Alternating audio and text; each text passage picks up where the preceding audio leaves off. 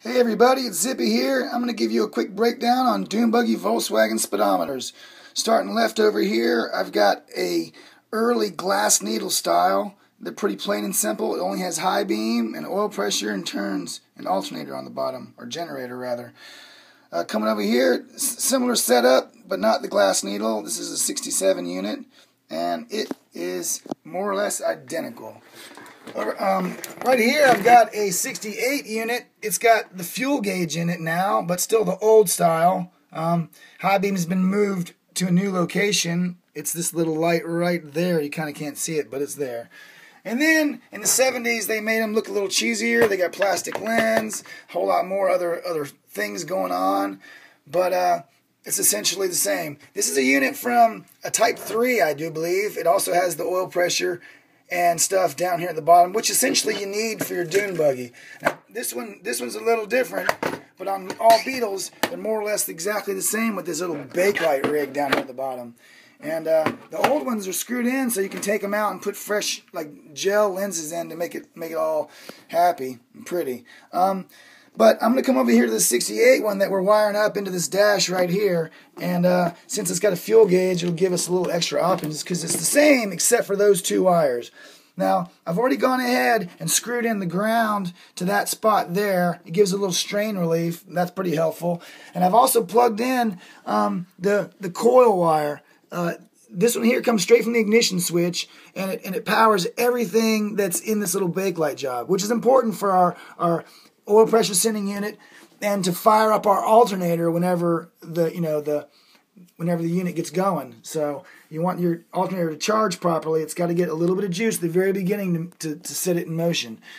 So the easiest way to plug these up is to go ahead and get the bulb mounted on the prong, and then all you really got to do now is just like if this was under the dash, it'd be a little easier to just slap these right in. So bundled up with the coil is the oil pressure and alternator. They're already there bundled together, so it makes it pretty easy and should be pretty dumb free. Now the turn indicator, which is between the two, we don't want getting juice. We're giving the flasher juice already, different means. And we don't want all our turn signals going through a bulb first. It's pretty redundant, and when it burns, your whole system goes. So they make an isolated unit like this. Ampi sells it. It's Ampi V600813, and once you've plugged that all up, now I'll provide a ground with the turn signal lead, so that's easy to do. And once you've got that all plugged up, it's just a matter of jamming it down in the hole as well. Now, coming up to the top where the fuel gauge is, there's two leads for the fuel gauge. One of them is power, and it goes to this little fuel buzzer guy right there. That keeps the needle from bouncing around. So the long one is going to reach around to the back, and we're going to plug that one in to the long one.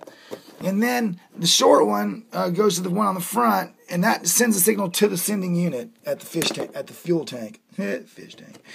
Boom. So now this one's got two light bulbs that light up the speedometer. The old ones only have one in the middle. So if I know you're working with a newer speedometer, I'll go ahead and give you this double deal. So we just slide one in on one side. Get over here. Slide one in on the other side, and that's the lights for the speedometer. Now there's only one left. That's the high beam job, and there's only one slot left, so it goes right there. Bam, and that's how you wire up your Volkswagen speedometer. It's pretty simple if you got your ducks in a row, and then you just get up there and twist it right in place. Bam, should lock right in. Now, if for some reason you have an old speedometer like this and you wanted an upgrade to one that has a sending unit or a fuel gauge in it, and you don't have the wiring because I only gave you enough wires for this, it's pretty simple. All you really need to do is to track. Well, I had it here a second ago. Track down one of those little jumpers and make a double jump here, so that not only can you plug the coil wire in there, you can also plug another short wire that's gonna like come off that guy and feed around and plug into the back of that one right there. That way, when you turn your key on, you'll be giving juice to the sending unit, the start of it at least.